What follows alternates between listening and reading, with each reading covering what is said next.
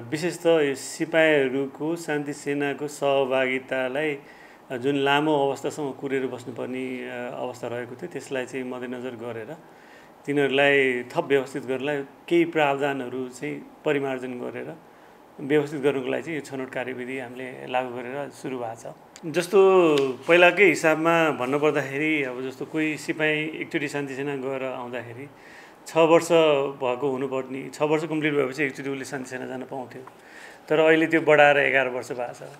Plus अनि दोहोऱ्याउने हकमा चाहिँ पहिला अब दोहोऱ्याउने लिमिटेसन जस्तो थिएन, उनीहरू फर्केर आएपछि चाहिँ विभिन्न काम गरेको हिसाबमा चाहिँ अहिले चाहिँ मिनिमम 18 उसले चाहिँ 18 वर्ष के अरे 20 वर्ष सेवा चाहिँ गरेकै हुनुपर्छ। 20 वर्ष सेवा अवधि कम्प्लिट भएपछि मात्रै कसैले चाहिँ दोहोऱ्याउन पाउँछ। त्यसले गर्दाखेरि के हुन्छ भने विभिन्न पहिला जस्तो अब जर्साहरूको हाम्रो विभिन्न विशिष्ट व्यक्तिहरूको चाहिँ लागि उनीहरूले चाहिँ आफ्नो योग्य व्यक्तिहरू छानेर उनीहरूले काम गर्दाखेरिको भन्ने हिसाबमा कोटा सिस्टम पनि थियो डिस्ट्रिब्युट भएको। त्यो चिज पनि अहिले यो नयाँ व्यवस्थाबाट चाहिँ हटेको छ कम्प्लिटली। अब अहिले प्रधान सेनापतिज्यूबाट लगायत सम्पूर्ण रथविन्दहरूको कसैको पनि कोटा सिस्टम छैन।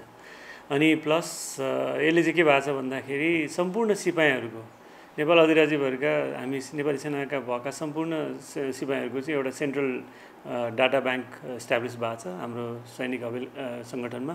पहिला युनिटहरूलाई थोरै थोरै रूपमा चाहिँ कोटा डिस्ट्रिब्युट हुन्थ्यो, तर अहिले चाहिँ अब ज्येष्ठताको आधारमा भर्नाको आधारमा अनि कुन युनिटमा चाहिँ कति भर्ना कुन सालका भर्ना भएका मान्छेहरू व्यक्तिहरू छन् धेरै जान्न पाएका त्यही हिसाबमा चाहिँ कोटा डिस्ट्रिब्युट हुन्छ। 61 साल 9/26 गते भन्दा अगाडि भर्ना भएका मान्छेहरूलाई चाहिँ सेलेक्ट गर्ने प्रक्रिया भइरहेछ। यसलाई थप व्यवस्थित गर्नको लागि र यो भन्छुन प्रक्रियालाई चाहिँ हटाउनको लागि भनेर हामीले चिफ साहबले एउटा अभियान थाल्ने भएको थियो। त्यसैको अनुरूप चाहिँ अब यो सिस्टम यस्तो किसिमको व्यवस्थाबाट के हुन्छ भने कुनै पनि अब अहिलेको अवस्थामा हिसाब गर्नुपर्दाखेरि 61 साल 9/26 गते भन्दा अगाडि भर्ना भएका मानिसहरू सबैजना शान्ति सेना गइसकेको अवस्था रहेको छ र 61/9/26 भन्दा लगत्तै पछि भर्ना खुलेका व्यक्तिहरूबाट चाहिँ अब मेरो सेलेक्सन चाहिँ यसपटक हुन्छ भन्ने एस्योर निश्चिन्त हुन्छ उहाँहरूलाई भनेपछि कतै गएर कराइरहन अथवा भनिरहन पर्ने जरुरी भएन।